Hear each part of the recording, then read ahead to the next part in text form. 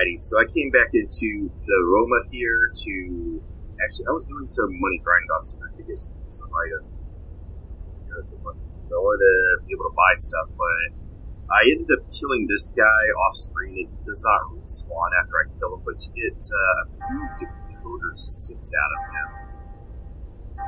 Let me check real quick. Well, it's not 6. It was some decoder. Maybe it was 4. Yeah, it has to be 4 because that's where I'm going. So you get decoder 4 out of him, and I'm going to go pick this item up real quick. Just wanted to do this on screen so that you can see this. I wanted to change to a different character, but apparently I can't put anybody but Shion on the field map right now, even though I have Ziggy and Momo in my party. And I pointed this out in a previous episode when I was back here with Ziggy, but do remember this symbol here. It will be important later in the story.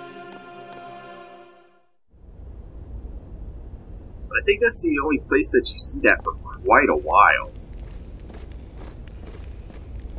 We're just gonna solid stake our way through here. This guy has no idea I'm right behind him.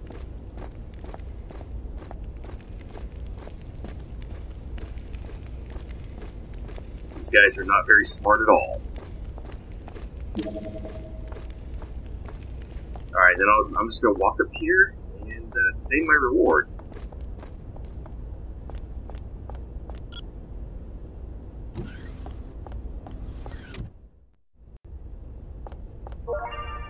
Which would get a thief rating. Don't remember what that does, actually. Well, obviously there's stealing in this game, but...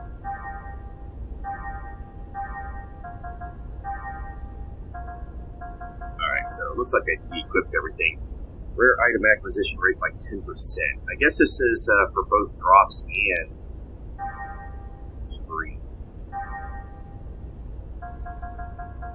Not that I really need it on. Oh no, Chaos and Cosmos have whatever they had.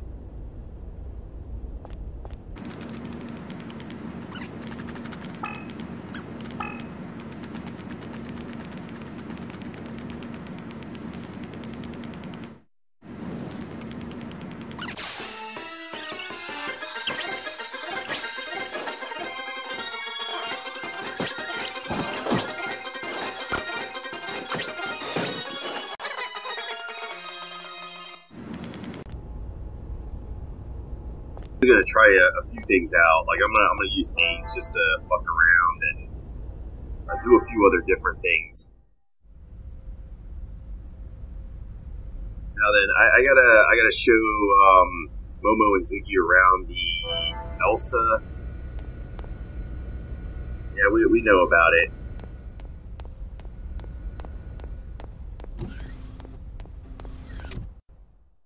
So I'm actually going to talk, there was a remake or a remake of Xenosaga's episode 1 and 2, combined both stories for the Nintendo DS.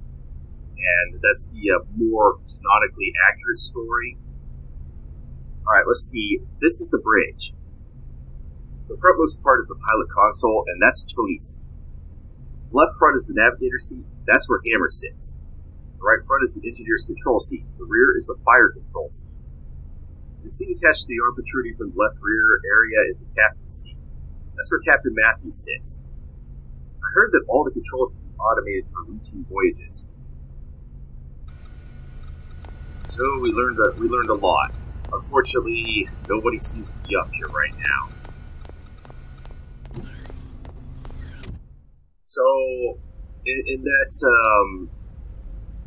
line of thought, I'm gonna just point out the differences and changes. Now, most of the changes between them, like they do retcon a lot of stuff, is in the episode 2 material, because they Takahashi and Xenosaga turned in a completed script, but they kind of cut it down and butchered it when they were making a second game.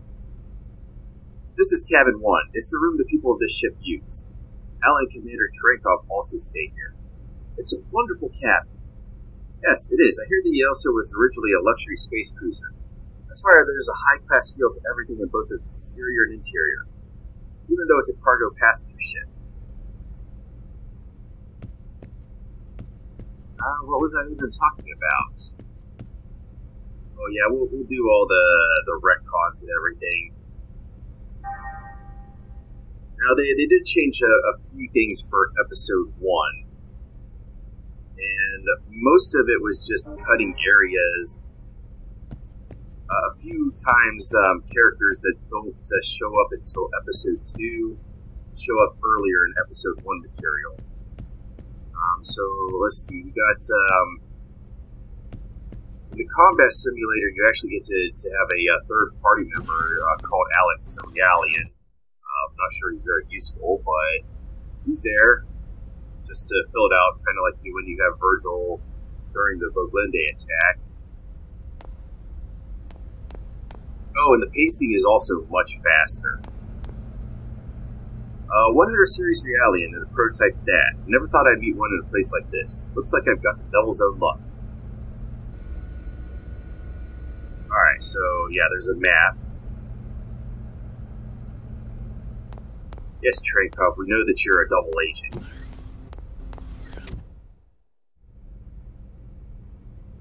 The eggs do exist inside of episode 1, but it looks like, at least from what I'm seeing, I'm watching another playthrough and just like barely paying attention because I already know the story anyway. But you can't use them. But you know, it doesn't really matter because eggs are not that useful. And then the real mechs show up later anyway. Spoiler alert: they will show up in episode 2, and that's probably the best part of episode 2 is the mech combat. All right, this is cabin 2. They actually let me use this huge cabin by myself. You get to use it all by yourself, Shion? Yes. I think the captain was trying to be thoughtful because I'm a woman. The captain did that, but why? It's more fun to be with everyone. Yeah, that's true. To be honest, I was a little lonely, but starting today, you'll be with me, so I won't be so lonesome anymore. I hope we'll make good roommates. Momo? Yes, I hope we'll be good roommates too. I'm tired. Maybe we should call it a day. No, I have to show them around properly, fool. Staying up late is bad for my skin, too. Seems like a weird thing for Shion to be concerned with. I'll get to talking about her in just a bit. Okay, so the Paroma area is entirely cut, so you don't go through Ziggy rescuing Momo there. They just show up on the Elsa, and as for that, the enemies that show up on the Elsa are Gnosis instead of the Utic guys. This is the kitchen. Oh, it's Cosmos. I'll help out too. There is no need for additional manpower to complete this task. Oh, I'm sorry. Hey, Cosmos, that was rude. She was just trying to be nice. Analysis of the current situation shows that I can manage without the help of others. There's no need to divert more personnel to this location. See, she's so not cute, and she's always like this. Dishwashing requires a rather fine adjustment of one's power output.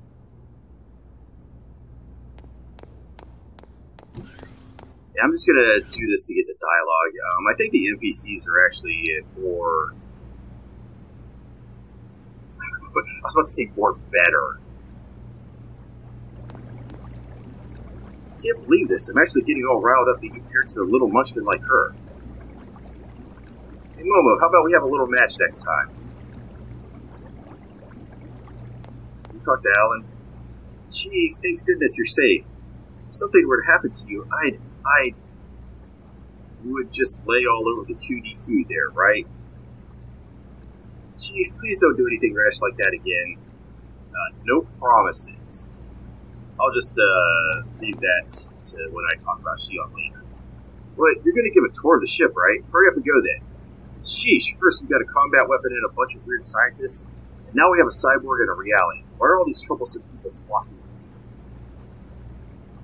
Man, I don't need any more headaches. Great job. That's Cosmos for you. And Momo's amazing too. What a huge difference compared to our useless Tony here. Alright, more dialogue. Does the robot say anything new? Hello. Yeah, you're bartending. Can't even talk to the fish. You know what? That fish actually looks pretty good for a PS2 fish.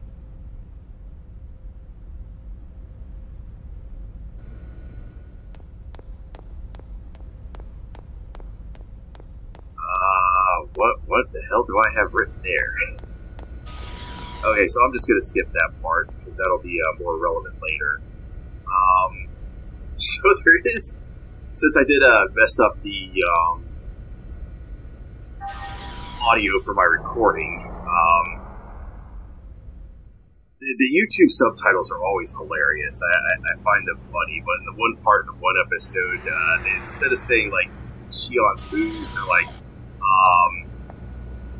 with Shion's boobs, she'll be fine, you know, talking about her breasts there. And that's kind of funny. Like, you know, with boobs like those, you're just going to be fine. But, you know, that is kind of funny because you actually do get to... There is nudity in this game, and you do get to see Shion naked later, so that is kind of funny. Yeah, she'll just be totally fine with her boobs, but no, she's not a fine person at all. Mentally quite messed up. But yeah, why do we want to play Xenosaga though? I wonder if this is a vacant room. What do you think, Ziggy? How about we make this your room? Sure, that'll be fine. Then I'll ask the captain later. The ship has all sorts of supplies on board. It might even have a maintenance bed for cyborgs. Sorry for all the trouble. Yeah, so this is Ziggy's room now. We can come and talk to him later here. And he'll have a maintenance bed. Actually, won't be too long. This is Hangar 1, a hangar exclusively for eggs. They let me store mine here too. It's a beautiful eggs. I've never seen an eggs like it before. It's one of our prototypes. They're supposed to be tested during Rolinde's trial run, but I never imagined it would actually come into use. Whose eggs is that one over there? Oh, that's the Elsa's eggs. It seems Chaos pilots it for the most part. I heard that Hammer put it together himself from junk parts salvaged from battlefields. Really, Hammer's very skilled. I think he does all the repairs on the Elsa too. Someone like Hammer's a rare find. There aren't too many people like that, even in Vector's 2nd R&D division. I think the only other room is Cosmos' maintenance slab over here that is dialogue.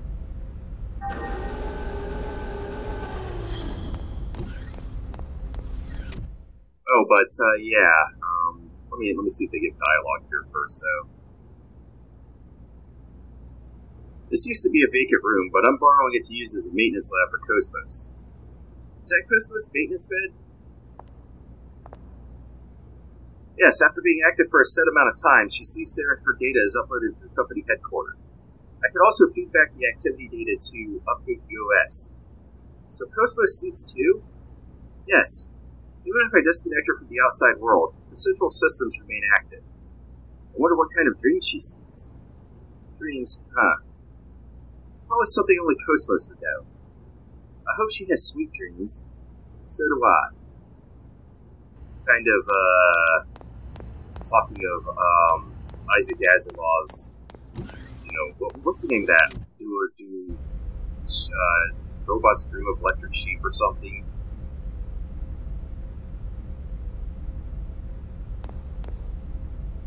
Something like that. But yeah, I was, actually, when I was listening to the dialogue, they pronounce, Yuri Mizrahi's name as Yuri, so I got kind of curious about that, and I went to the back to look it up, and her name is spelled in katakana as Yuri, and they actually do list her maiden name. Geez, there's more dialogue? This is Hangar 2. It got scratched up all over the place during that fight. You think it'll be okay? It's fine, don't worry. Hangars are usually built to be durable. Besides, I have a feeling that there's more to this place than what we see. What do you mean? Did you notice that the floor of the catapult deck is made of induction panels? This room is structurally next to it, right? It's built like some sort of an accelerator room, too. Accelerator room? Well, it'd be quickest if we asked the captain, but he probably won't tell us since it looks like black market parts perused. Yeah, so they do list Yuri's maiden name as Niwashiro, which is Japanese for garden, and Yuri is Japanese for lily, so I think that her name is actually a mistranslation because Yuli is the German word for July, and I don't think that's quite right because we also have a quote from Xenosaga, who did most of the writing for Ziggy's campaign, well, his backstory and stuff, which we'll get to eventually, but she left this quote down there that, oh, I forgot all about these emails too. She left this quote that the names chosen for two of the women that were associated with Ziggy come from the Book of Solomon, chapter 2, verse 1, and I'm using the New International Version translation here, just so I could make this reference, because one year I was going to summer camp, and one of the guys there was a huge fan of Nine Inch Nails, and he had a New International Version Bible, and he just, at one point he said, "Hey, hand me the 9-inch version," and everybody laughed at him. But yeah, it says, "I am like a rose on the coast of Sharon. I am like a lily in the valleys." And the other woman that's associated with Ziggy, her name is very on the nose with this Bible verse. So I'm very strongly feeling that Julie is a mistranslation and that her name is really Lily Mizrahi. So, let's see. To whom it may concern, Venture Link announced their collaborative efforts with Vector Industries to win additions and appropriations from the blah blah blah. Oh, we're getting another one of these. Oh, wait. No. I got money back, okay. Okay, so where are we on the email side quest? Okay, so this one's in the catapult room. So we'll go to that one next. So yeah, I strongly feel that her name is Lily Mizrahi, especially with the whole garden thing and the Bible quote. So I'm just not very keen on the idea of calling her Julie, because that's July, and that makes like no sense with the Bible quote. That it just doesn't fit at all. So. What are your thoughts on that? Is she July or Lily? So we're going to go down here and maybe get another scene and get another email. I had to go to these places anyway. This is the catapult deck. This is where we took in the two of you earlier. You saved us with the fork arm. Thank you so much. Not at all. We have to help each other out in times of need. I'm really sorry about your ship, though. We had to throw it out because it was badly damaged. That's not a problem. It wasn't ours to begin with. I don't give a fuck. Oh, really? Yes, we borrowed it in order to escape. You don't borrow things if you're just gonna get rid of them. Like, that's called stealing. You're amazing. I can't believe you actually caught our small ship using that arm. I just happened to have some practice operating a crane on the previous ship I was on. That really helped out, but it was mostly luck. It's gonna be like Yuki sending work emails with the hee. Tell us how you're not creepy. I think I have to go all the way down here to get this. Okay, so is this another investment? Okay, so what do we got? I'm not gonna read all this stuff this time. ACM. It's gonna have a whole bunch of techno babble. ACM, Mercedes, and Vector. So, what are the rewards? Or in email 33. So if we invest in ACM, we'll get 4,000 gangstas. If we invest in Mercedes, we'll get 8,000 gangstas. If we invest in Vector, we'll get a decoder plugin. Alright, so we definitely want to invest in Vector because this decoder plugin is going to be essential to the one side quest with Hacker. And it says also ACM and Vector investors get 10% off future purchases of Cage accessories. So we definitely don't want to invest in Mercedes because even though it gives us the most money, we'll save more money by investing in ACM or Vector, but Vector is what I'm going to go with.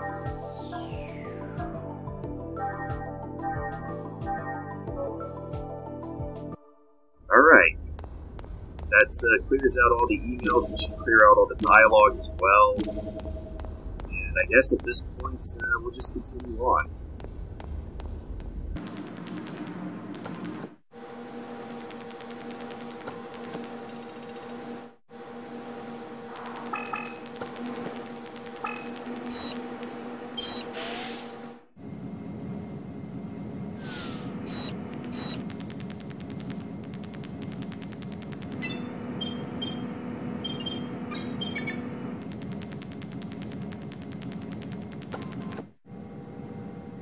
Black screen.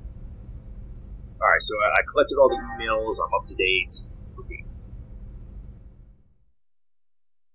Oh no! Save the game!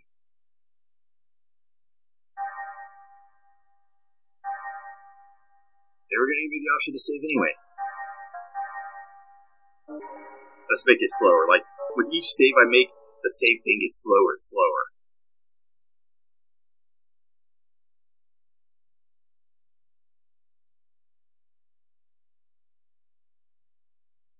It was very dark, and the wind howled horribly around her. She felt as if she were being rocked gently like a baby in a cradle. Huh.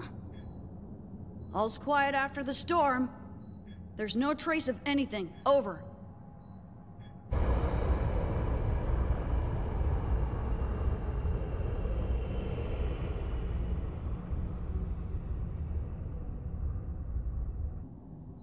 I wonder, does that lake of darkness where Nero does his fishing look something like this? You're quite the poet today, little master. Where do you come up with this stuff, huh? Read some books, Mary. It's good for you. Books are made from paper, little master. And they're such a pain to carry around. Paper and stone tablets last longer than optical data, you know.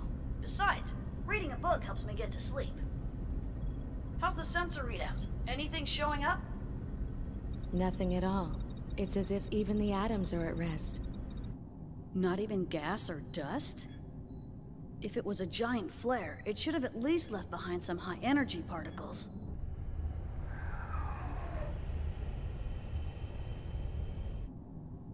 How could that be? An entire planet was here just a little while ago.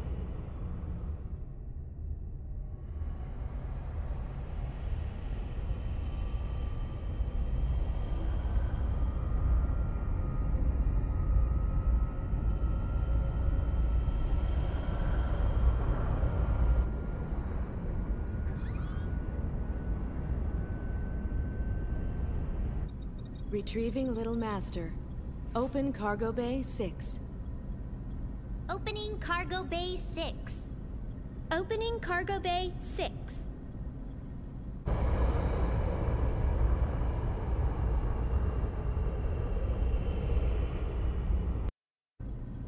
Let's go!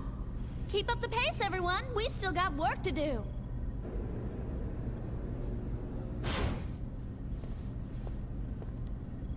Hey, welcome back, little master. Yo. Ariadne's completely vanished. But it doesn't seem like it was destroyed.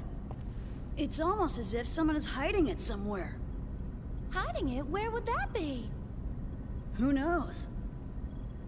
The best way to find out would be to ask the person who's hiding it. Shelley? It's very slight, but I'm getting a reaction from the primer. No question about it. Some kids playing with matches, maybe? What happened to that fleet anyway? We haven't heard anything since we picked up that distress signal 6 hours ago. Gnosis, huh? They must have been totally wiped out. Not necessarily. When the little ones play with fire, you know their folks can't be too far behind. Oh, I get it. So you reckon that the mama's gonna show up soon? Exactly. Change course. Proceed to the last known coordinates of the Federation fleet.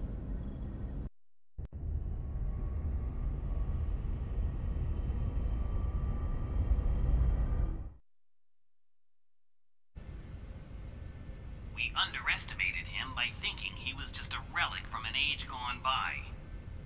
In regards to the information leak, we traced it to the Special Ops Intelligence Bureau. We're currently looking into how they discovered the route to Proloma. I apologize for the trouble.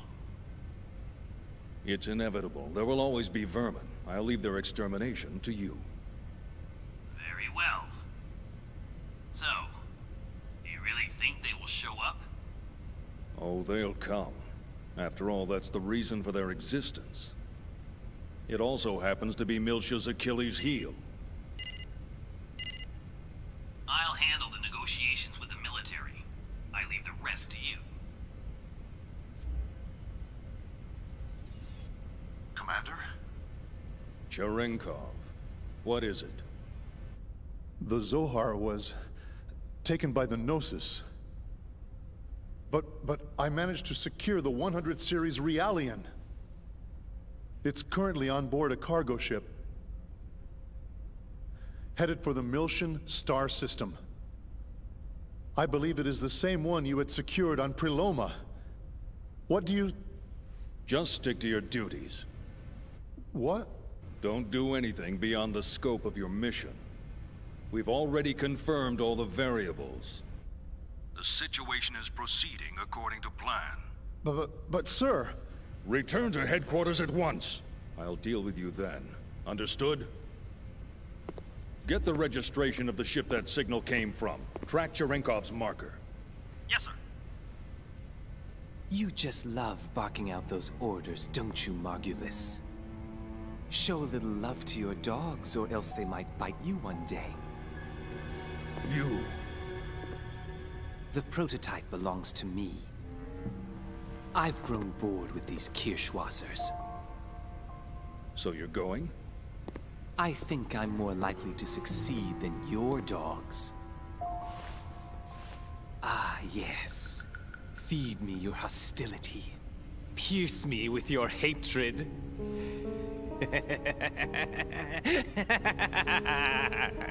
No, wait. Don't worry. I won't get in your way. We're working toward the same goal, right?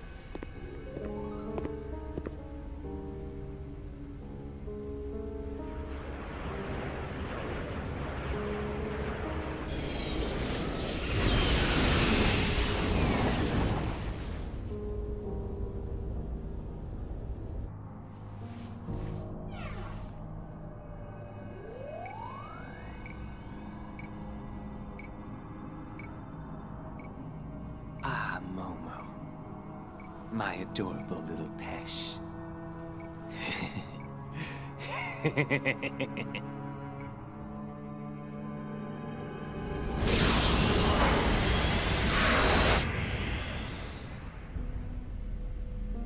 Is it wise to leave this matter to him?